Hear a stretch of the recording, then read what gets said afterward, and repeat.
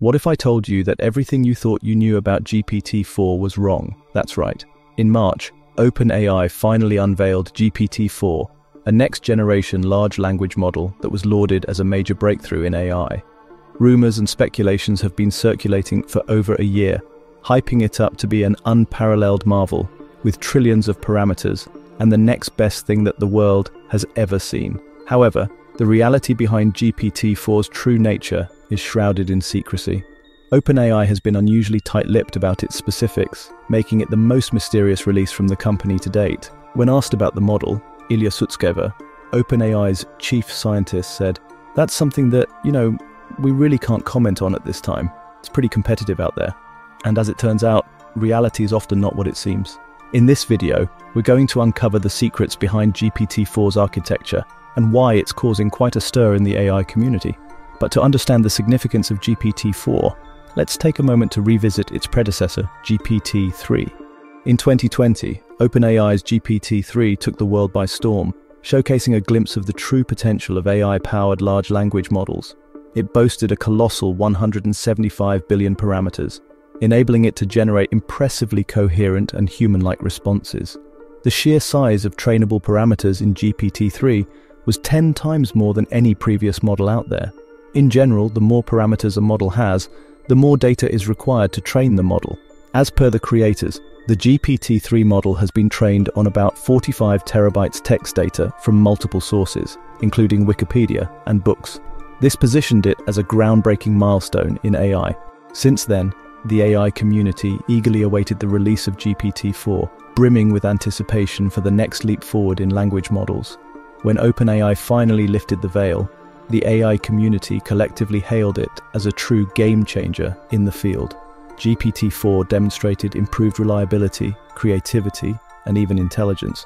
It can generate extensive amounts of text, enough to write an entire book, code in multiple programming languages, and most remarkably, understand images, meaning that it's able, for instance, to describe the contents of a photo or a chart. Relative to other programs, GPT-4 also performs better on standardized tests and other benchmarks, boasting an impressive SAT score of 1,410 out of 1,600 and jumping to the top 10% of performers on a simulated bar exam. Now let's examine a trend that the company observed with its previous models. GPT-2 outperformed GPT-1 due to its larger size, featuring 1.5 billion parameters compared to GPT-1's 120,000. Naturally, GPT-3 outperformed GPT-2 by featuring a staggering 175 billion parameters. Given this pattern, one might naturally assume that the superior performance of GPT-4 can be attributed to its larger model size and increased parameter count. Jakub Pachocki, one of GPT-4's developers, says the fundamental formula has not really changed much for years, but it's still like building a spaceship, where you need to get all these little components right and make sure none of it breaks. Yet OpenAI chose to keep the specifics of GPT-4 under tight wraps. Not the data, not the architecture, not the training technique, dataset construction, computing power, nothing, leaving us all wondering why they were so secretive about their prized creation. This secrecy has left many scientists and AI enthusiasts wondering about the true nature of GPT-4 and whether OpenAI's technology is so advanced that they can't disclose it.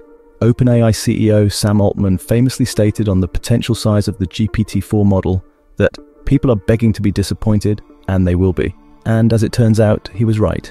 This veil of secrecy surrounding GPT-4 has left the AI community intrigued and eager to uncover the truth. The whispers about its clandestine nature first surfaced when George Hotz, a renowned figure in the tech industry, notorious for his hacking and software engineering expertise, hinted at the architectural nature of GPT-4 during a discussion on the Latent Space podcast. According to Hotz's speculations, GPT-4 is not a monolithic giant, but rather a collective of specialized models. The implications of this leak have sparked intense curiosity among enthusiasts and experts alike. Hotz shed more light on the matter, stating, "Well, okay, so GPT-4 is 220 billion in each head, and then it's an 8-way mixture model. So mixture models are what you do when you're out of ideas. They just train the same model 8 times, and then they have some little trick." Such a revelation sent shockwaves throughout the field, leaving enthusiasts and experts eager to delve deeper. The speculation gained further credibility when Sumit Chintala, the co-founder of PyTorch at Meta, openly acknowledged the murmurs that had circulated in more hushed tones. In a tweet, he said, "Info like this is passed around, but no one wants to say it out loud. Glad that GeoHot said it out loud. Now here's where things get really interesting. We've been hearing all these explicit claims, but they're not actually coming from people who work at OpenAI. These claims are from external sources which still hold weight, but let's dive deeper. One notable figure who can provide valuable insights into GPT-4 is Mikhail Parakin, the Bing AI lead. He's as close as you can get to GPT-4 without being part of the OpenAI team. And in a tweet, he also dropped hints that echoed the same notion about GPT-4. He tweeted, "Currently, they are using a combination of several models. Creative and precise rely almost exclusively on various variants of GPT-4, while balanced is more tuned for speed and search-related tasks." According to these leaks, it turns out that GPT-4 is composed of 8 separate models or experts, each with 220 billion parameters. OpenAI didn't actually build a single monolithic model with trillions of parameters. Instead, they used a technique called mixture of experts, which is basically a bunch of smaller models working together. These models are likely trained in parallel or distributed manners, with each focusing on distinct subsets of data or specialized tasks. This approach enables GPT-4 to tackle the vast diversity of language and knowledge it requires to master its domain, like a team of specialists working together to tackle different challenges.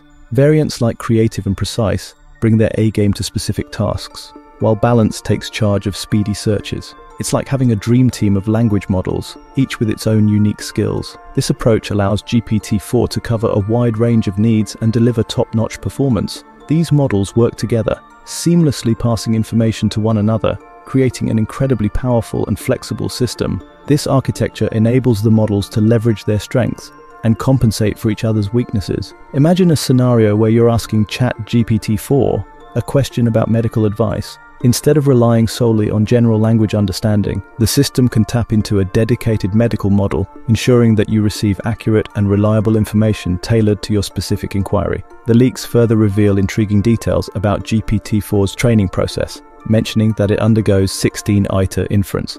During inference, the model's output is iteratively fed back into the model for 16 iterations, potentially refining the responses or generating more intricate predictions. Additionally, the leaks speculate that GPT-4 has been probably distilled to be more efficient.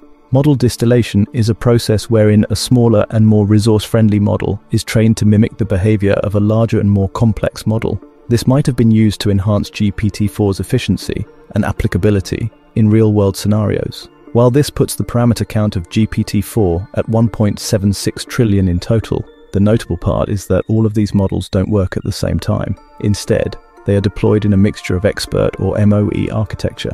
Frankly, the concept of mixture of experts is not new. It traces its origins back to 2021, when Google first implemented this technique. However, it's important to note that while MOE is a valid technique for discarding out-of-distribution responses and selecting the most likely answer, it does come with limitations. This approach may lobotomize the model's creativity, making it less suitable for tasks that require generating imaginative and unique responses.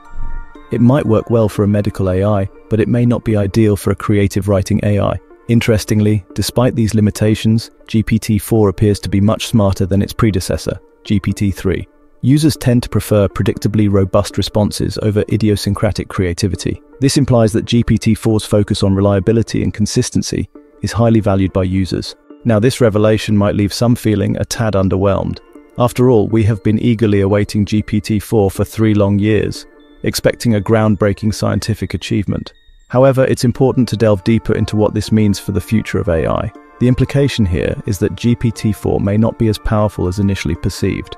A single model with billions of parameters would seemingly have more learning capacity than 8 smaller models with 220 billion parameters. However, it seems that GPT-4's true innovation lies not in its sheer scale, compute power, or data, but in the engineering ingenuity behind the mixture of experts technique. Indeed, there are also some advantages to using a combination of smaller models. Training 8 smaller models is comparatively easier than training a single model with billions of parameters. Moreover, the specialization of these models for different tasks can potentially enhance their overall performance.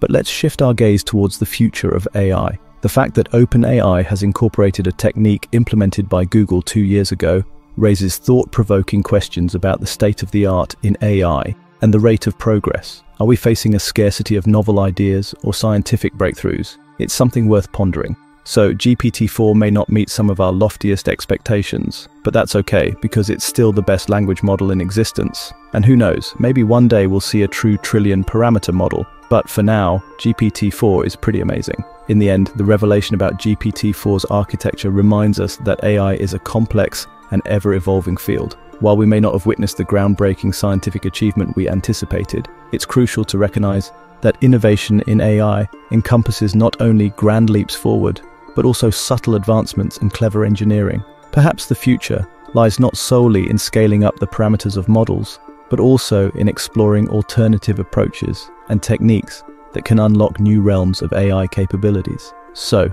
let's keep our eyes open, remain curious, and be ready to embrace the unexpected as we embark on the exciting journey toward the future of AI. If you enjoyed this video, don't forget to give it a thumbs up, subscribe, and hit the notification bell for more content.